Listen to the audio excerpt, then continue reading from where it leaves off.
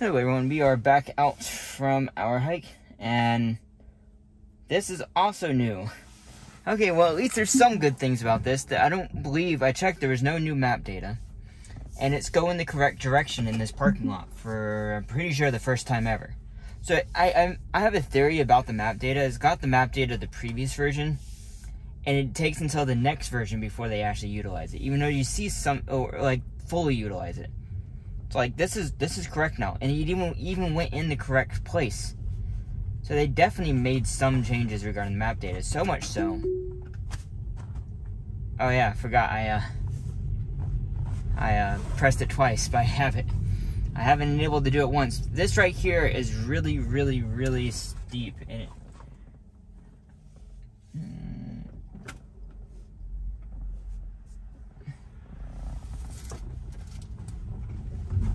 Hey, it did that well. Hey, the first time it's ever been able to do that. Like, literally the first time it's ever done that because the map data is correct now. That's awesome. We'll see if there's any other little things like that going on. So every time now we're going to see about enabling that out of the parking lot. So, but again, I'm not going to probably make too many videos. I guess I didn't say that in the last video. I spent Thanksgiving insulating my attic. There's a long story involved in that. If you're interested in seeing a video of that process, I can just edit together a little short video of what I did, kind of all that type of stuff. If you guys are interested, it's not going to be anything fancy. And I have to press the accelerator to get it to go. All I did was tap it. It seems like the car is being extra conservative. I'm feeling that pretty strongly with this version after the last little hiccup I had on the previous video. It seems extra conservative. Let's go ahead and up that speed here. This version is going to have a lot of cool things to look out for. Sorry, when I said version, this route has a lot of cool things to look out for. We'll see if anything changes. I'm looking for a few spots to be improved, and I'll point those out when we get to them. Okay, first spot right here is it going to break it all for these blinking yellows? And it is breaking some, and made it through. So we have an ambulance coming by. Let's see what it does for that. It still doesn't recognize the lights on the screen. I feel like it should do that. Or, I don't know. Maybe, I mean, well, I guess what you're supposed to do in some states is you're supposed to move over as far as possible and slow down. In some places, require you to stop. I think in Europe that's the case. Someone correct me if I'm wrong. I think if you're on the opposite side of the road, you have to stop. And I know I've been places here that people have done that. I don't think we legally have to do that unless they're coming behind you. You have to get out of the way. But on the opposite side of the road, I don't think it matters. Here's one spot I want to see improved. Okay, I call that a slight improvement.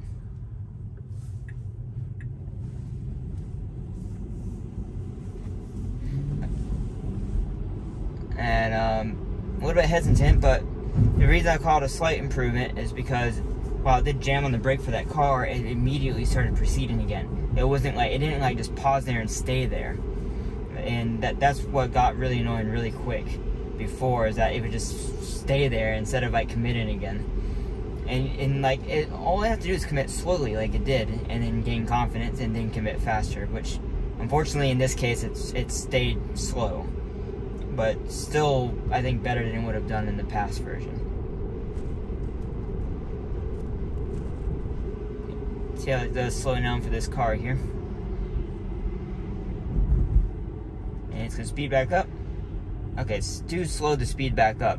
It should be speeding back up, like, well already. That's too slow reaction time there.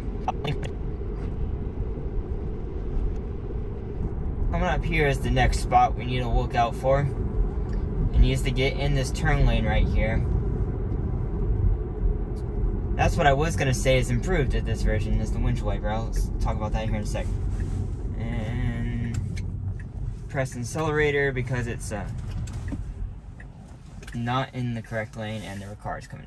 Okay. The windshield wipers, it should, if it's gonna go, it needs to commit. Okay. I had to give it a slight tap on the accelerator, but otherwise I kind of like that behavior better. They have definitely, 100% certain, they have changed unprotected left behavior. It's hard for me to explain how it seems more like cautious, but then when it commits, it actually commits versus like flaking out or something. And now, what happened in the last video is that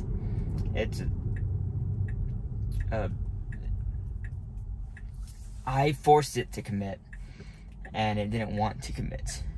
So that's something I'm definitely going to look out for. Is I do that quite often. Like right here, I would probably have forced it to go for this yellow light, but because it knew it was going to be red before it could get through the intersection, decided not to go.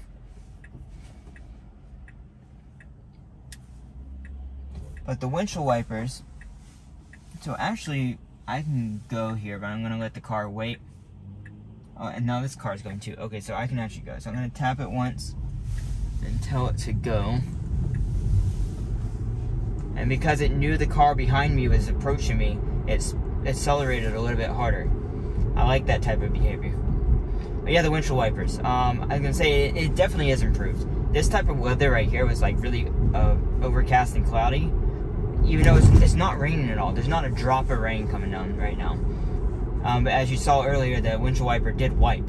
But the previous version would just wipe all the time for no reason. So it's slightly improved, at least. It's not fixed how it was, but it's definitely better so far. The windshield wipers coming on with a dry windshield drives me nuts because it's just destroying my windshield wipers. That was a good smooth compound maneuver. I like that.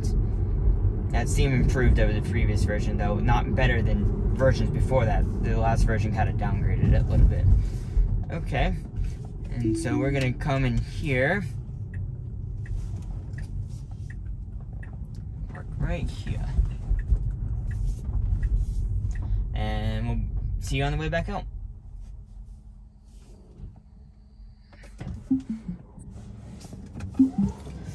And we're back, everyone. Let's see how it does going out of here.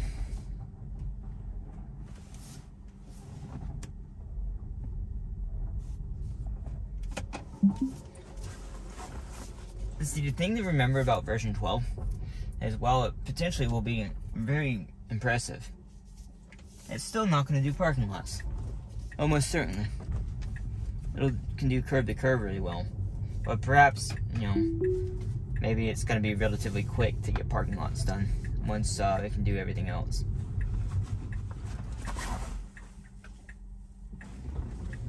It seems like they have reverted slightly on the super long hard stops. That seems like stops have improved in this version. They're much less, let's stop freaking forever and then go. Oh, it's not gonna turn right here.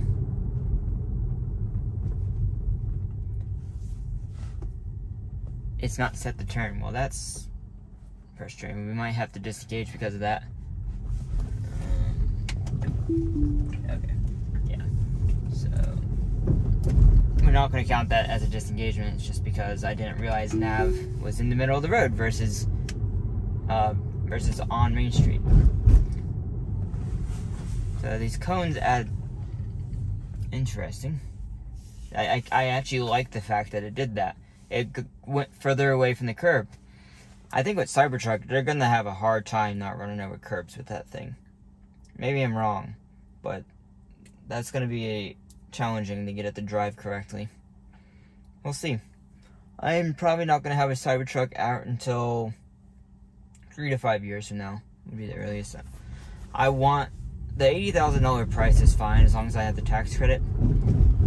For me, that's the price I expected that to come out to. However, it's the range.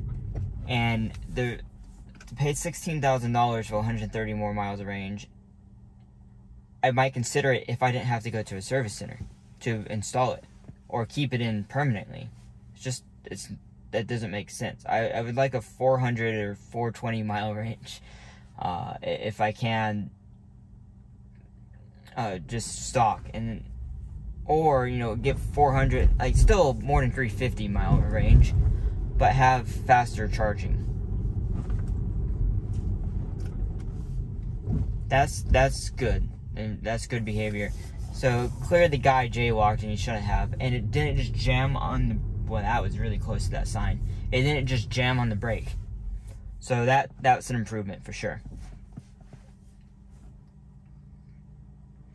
But yeah, the Cybertruck, I would want at least 350 miles of range, and it to be able to charge at least twice as quick as what it's able to charge right now, which I think might be possible. Because it has the 800 volt tech with 4680s, and I think they're sandbagging it. It can do 136 miles in 15 minutes.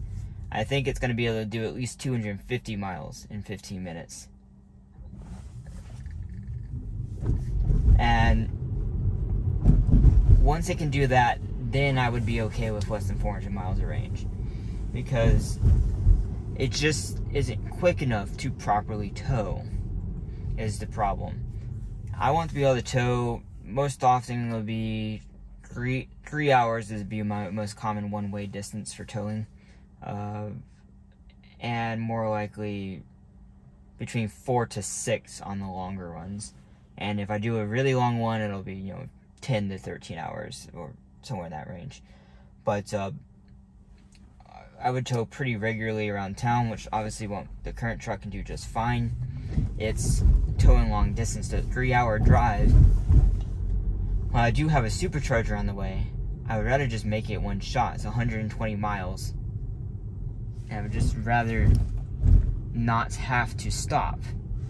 Let's see if it's going to do this correctly. It's never been able to do this, but with the other map data updates, perhaps it will.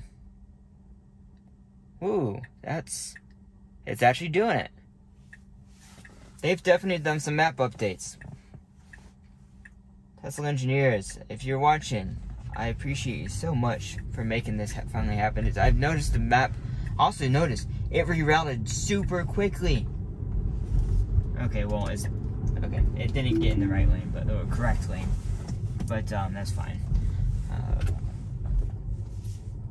So I suppose it does need to fix that. It needs to know if, okay, I want to go to this parking lot, and it needs to go there. Then